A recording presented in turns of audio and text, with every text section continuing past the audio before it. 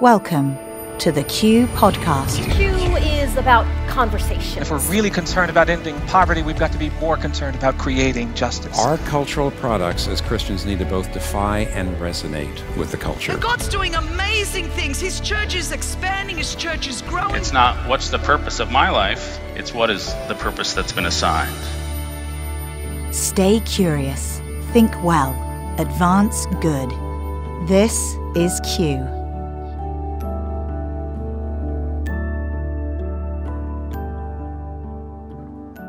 Welcome to another edition of the Q Podcast. I'm Gabe Lyons, and I'm so glad that you are listening in today because the conversation you're about to hear was one that was just so much fun for Rebecca and I. So my wife Rebecca and I have known Pete Richardson now for over 15 years. He's somebody who came into my life back when I was at a season where I was trying to determine which direction to go. It was before Q had ever been created. I was working in my beginning career in my 20s for John Maxwell and his organization. I was a part of things such as Catalyst and getting to be a part of all kinds of great experiences, but I just felt God was leading me into a new direction and into a new season. And so Pete was somebody who had a lot more life experience than I had spent a great deal of his life helping others really navigate the path that God was calling them to. He's somebody that believes every single one of us has an assignment, and he's really committed all of his energy and time to helping people find that out. So part of that process is he does life planning. People meet with him and they'll spend a couple days just working through their past experiences, their talents, their skills, and then try to imagine how does God want to use all that to be a part of fulfilling a purpose in the world. And so Pete, beyond just being a friend, is an incredibly accomplished leader. He does so much work at a company called OtterBox. If you've ever experienced like the phone cases that won't break, that's OtterBox, and his brother founded that company, and so he works alongside him. But most importantly, Pete would tell you that he's committed his life to just helping people really step into what God has for them and to not just live life confused or wondering whether they've missed what God has, but to really look towards the future and be intentional about taking steps towards that. And so with this conversation, what's going to be fun about it is you're going to get to hear Rebecca and I both just interact and ask questions with him that really starts to unpack some wisdom that I just think for all of us will be inspiring, encouraging, and I hope it'll just remind you and encourage you that God has a purpose for you, and that when we step into that, it's amazing to see the freedom we start to experience when we'll surrender to Him.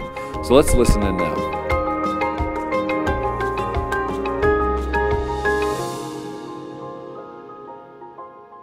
About 15 years ago, I sat above his awesome home office where he pulls out these Post-it pads and whiteboards and essentially starts asking you questions, much like a therapist would, to try to get into your head and your heart and discover what is going on there and what does God feel about that. And what's amazing is he's done something called life planning with almost 1,000 people. I mean, we're close to that number now that he sits down with and spends 2 to 3 days. Sometimes it goes over the course of months or years, helping them think through what does God have for them. The first question I want to ask, just for those in the room who are curious, or maybe they're a little skeptical, like, do you believe that everybody has a calling? Is there some divine thing going on here that every human being, every Christian should seriously consider this? Because if they don't, what happens?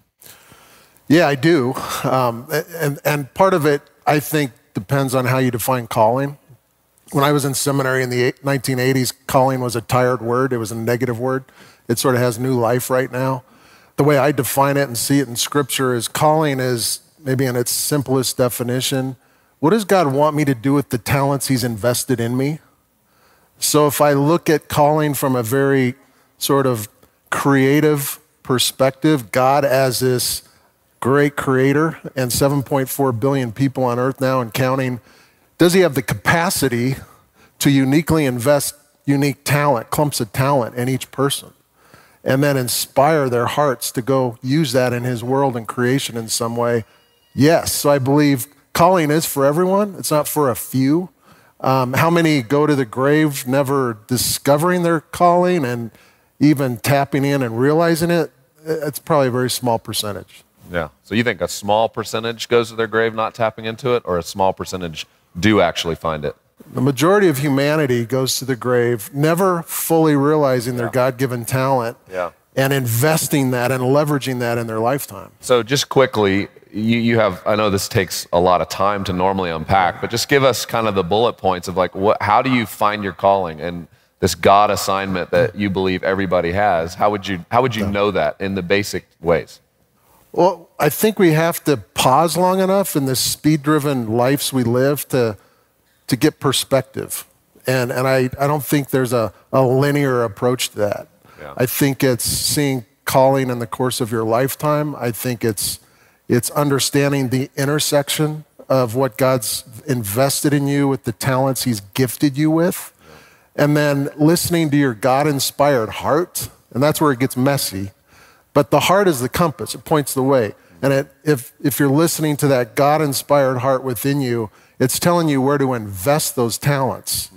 And so the clues to calling are found in the intersection of my God-given talents and my God-inspired heart. Yeah, we have this slide up. I don't know if you want to explain more there. So the talent component, I believe everyone in the world has 3 to 5 core talents. They're born with them. You see it, maybe the easiest metaphor would be, or example would be in athletics, right? Some kids just have natural athleticism, but talent neglected stagnates. So if it's not cultivated and invested in over time, it never reaches its potential. Talent tells me what God has gifted me to do. The heart is, again, the compass. It tells me where God wants me to use that talent. The heart side of it, if you look at this other slide on the heart, this is a very simple slide on it, but, Scripture, Ezekiel prophesied, I'm going to replace your heart of stone with the heart of flesh. I'm going to give you a new spirit. And as believers with God's Spirit residing in these human temples, we have a resource outside of ourselves. So each one of these hearts, here the shadow self, genuine self, some call the shadow self the false self, the dark side, that has its own set of desires, its own ambitions. And if we talk shadow heart to shadow heart, it's a different conversation. But when we tap into this genuine true self, and which is very motivated to give back to the world, it's very other-centered, then we have a different conversation. And that's the compass heart we want to tap into when we talk about God inspiring my heart's desires. Well, in the Christian community, I know a lot of emphasis can go into this idea of calling, but sometimes it's all about men sort of pursuing calling and women. And Rebecca, maybe you should speak to that, but then followed up maybe asking Pete, because you guys have had a lot of conversations about this, but how does this specific conversation relate to women? When Gabe said, I want to send you, I was early 30s, he said, I'm going to send you to meet with Pete for a day, and I really want you to talk to him about calling. And I remember going, I don't want a calling, I want a piano. And so then he started looking for a piano on Craigslist. I was turning 35, and he was trying to do something really, And what's funny is 2 years later, here I find myself with Pete in New York. The Lord just was orchestrating something before I was even ready. And I think sometimes we hear this idea of calling and it's so intimidating, like maybe I'm not going to get it right, or maybe it's this like elusive thing that floats in the air, and if I'm lucky enough, I'll grasp it. And I know I've spoken to college students about this and women, and that common thread is like, even if we believe that we do have a calling, it still feels so overwhelming, and there's this intense pressure to get it right. And so I want to speak to the unworthiness of a calling. Like there's some that just say that's an indulgent conversation, and I've got my head down and I'm taking care of littles and I don't really have capacity for that. It's really unveiling what's already there, right? And so speak to how you spoke to the Q women about the seasons of that. Yeah. Tell us a little bit more about what that would look like. Well, first of all, I don't think calling is gender related, and I think it's again rooted in God's creativity and how he creates every person uniquely. So I think what I find is, again, back to the culture we live in, we want it quick.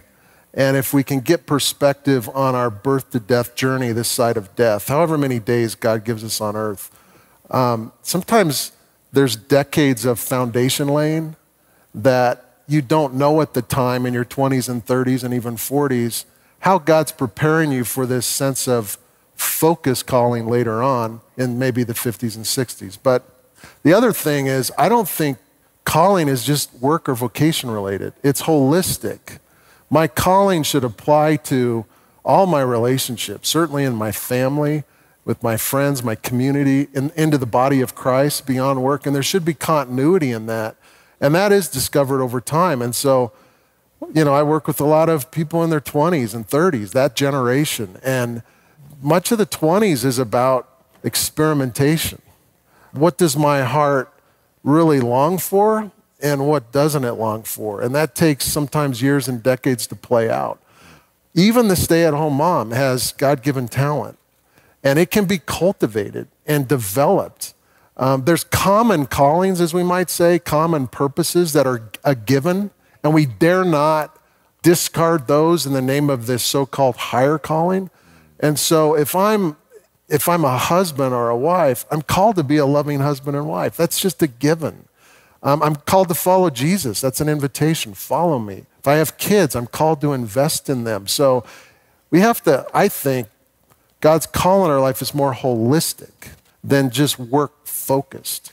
And yeah. Well, I would just add to, and something we've talked about at Q a lot, especially for men in the room, is like in my journey with Rebecca, when I said at 35 years old, why don't you go spend time with Pete? It was understanding that when you start to come alive, everything comes alive. And for a lot of husbands, even some of you are probably here in this room and you left a family behind and this is your calling to come be at Q maybe and learn and do this for your job or for your career, is to understand that for your spouse, it is critical that you be the one to help unlock the possibilities for them and to help them start to uncover and discover this. And many times that may not happen if you don't take the initiative to say, I want you to discover more, or to remember. It's not about finding something new many times. It's uncovering what's always been there in the person that you married and helping them recover that in seasons where kids can kind of take over life and distractions.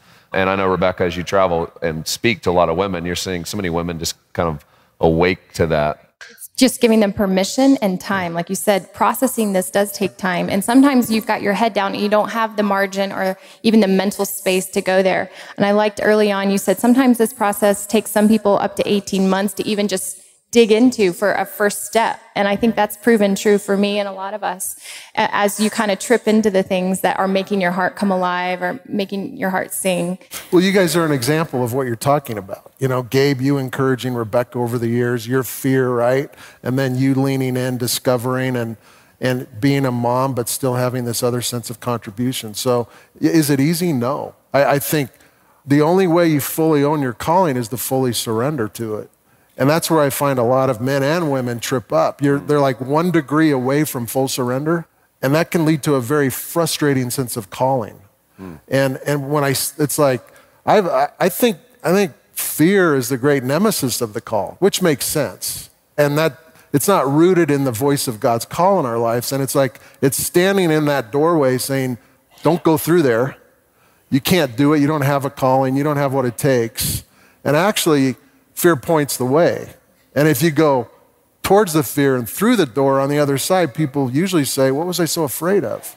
Well, and Pete, that was one thing I remembered when 15 years ago, we're working on my life plan and we're in your home office, and off on the wall were these rolled up pieces of paper that looked like where you'd done life plans with people, and they were stacked, and there had to be 25 of them just laying there. And I said, whose life plans are those? Why didn't they take them with them? And you said to me, these are people who we got to a certain part in the process with them and they couldn't go past it, and they'll come back at a certain time and we'll pick it up and keep working on. But this idea of surrender, will you speak to that a little? Like, what are the things that tend to stop us? One of them is fear, but what are the fears of what? Real practically for people in this room, because some of these people, they've already worked through that, but they're leading others who are trying to figure out these conversations. How can they coach and lead people kind of through those doors? Yeah, well, first of all, I think theologians call this an antinomy, right? Two different, almost antithetical concepts that don't fit together. But Jesus said, if you want to live, you must die. The surrender concept, if you want to be free, you must fully surrender. So what does that mean? It's where you give up full control of things God has not designed us to control. Gary Smalley, one of our friends who's now with the Lord just a month ago, but he gave a vowelless word that really is a good framework for surrender. And there's a slide to it here, but the word is frumph. Frumph. How's that for a word? Frumph. I've never forgotten it out of all my years of hearing messages, but I won't tell the full story, but he actually had a coffin up on the platform as an illustration of how he went through each one of these words. And so one of the first one, F, is a fear of the future. and how that can be very paralyzing. A fear I might fail if I move into the future with this sense of calling, a fear that I don't have what it takes, I'm fooling myself. And so, as we sort of surrender our future to the Lord fully and understand this life we have is a one-time gift that we have some control over, but a lot we don't. And we surrender that. The reputation word is fear of what other people think of me. And so I've seen that paralyze people moving forward. If I do that, my family, my friends, those closest to me, my parents, my dad, my mom, will think differently of me. And then, of course, there's the money component. If I do this, I won't have enough cash flow. I won't have health insurance. I've seen a lot of fear of not having health insurance trip people up, to be honest, just very practical. Fear of my possessions. If I do that, I won't have the quality of life that we have. And then fear of time. I don't have time. I'm growing too old. I'm too old for a call. I've seen that on the other end of the age spectrum. Or I'm too young for one. Oh yeah, I'm just a mom. I don't really have a special contribution. And then of course, health. And there's other components that can trip us up, but when we fully surrender to these kinds of things and whatever other, I think fear is never going away. So we better learn how to relate to it. And it has a lot of voices and a lot of faces.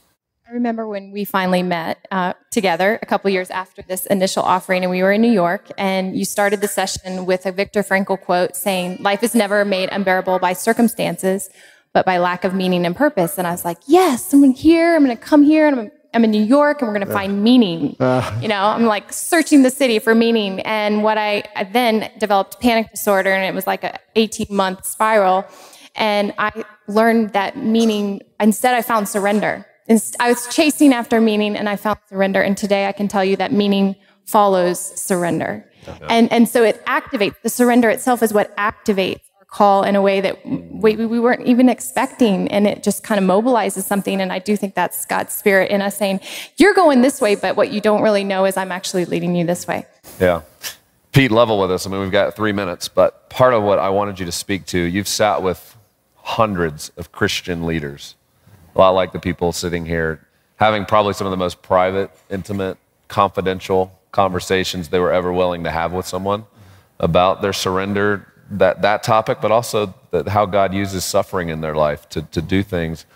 And I know even in my own life with a counselor who's been helping me work through stuff, he says, look, the Christian community is the one community where it's like perfectly suited for somebody who's super achievement oriented, really interested in success. It just kind of helps them run down that path and lead things and be visible to people, and it fulfills a lot of wounding. And so that's why you see a lot of things happen in the Christian community that maybe you don't see as much other places, or you don't expect it as much. How would you speak to all of us today about taking seriously that caution and those wounds, and how much this idea of pursuing calling can sometimes become an idol?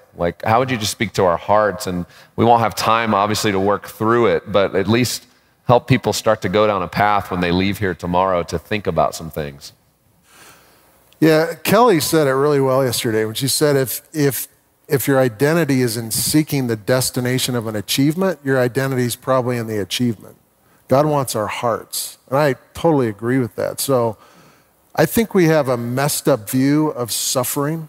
I think Viktor Frankl has it right. He has a beautiful theology of suffering, and even Paul wrote about we grow through embracing the sufferings of Jesus and how those play out in our lifetime.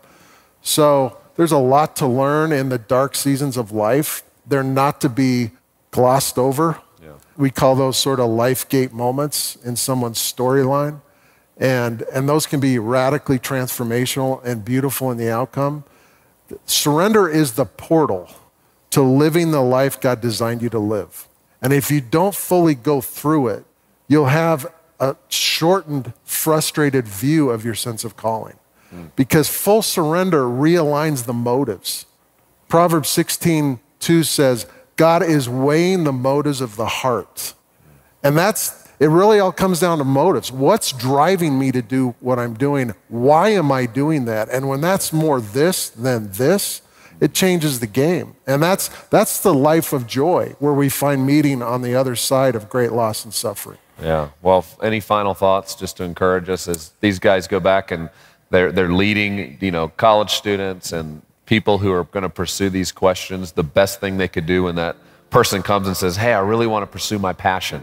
What's the next step in that conversation? Engage them, engage their stories, walk with them through the process of discovery over time. It's not a book necessarily, it's not a short experience, it's a journey. Well, Pete, thank you so much for sharing your wisdom and insights with us. Let's thank them for being with us today. Thank you. Thank you, guys.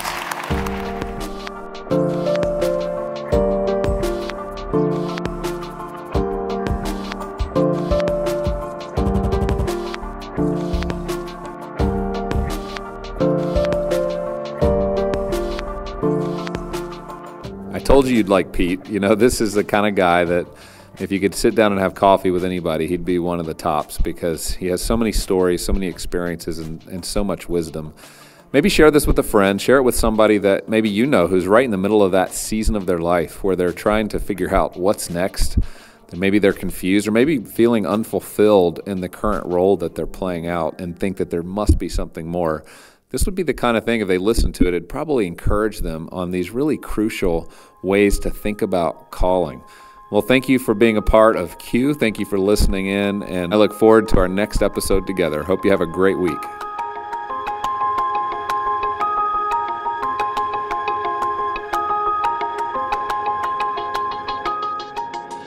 I want to invite you to continue this conversation in person by being a part of Q Commons taking place on Thursday evening, October 13th, in communities throughout America.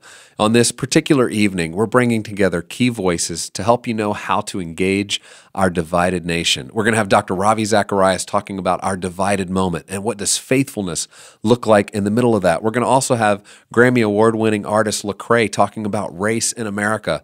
And finally, Kirsten Powers and Ross Douthit, two political commentators talking about the upcoming presidential election and how should Christians think about voting. It's sure to be an evening that's going to help you think well about what it means to bring hope and leadership to your communities at a time where divisiveness is ruling the day. So join us by learning more at qcommons.com. Find the city near you, and if you don't see one in your community, host it at your church. You can learn more at qcommons.com/private simulcast.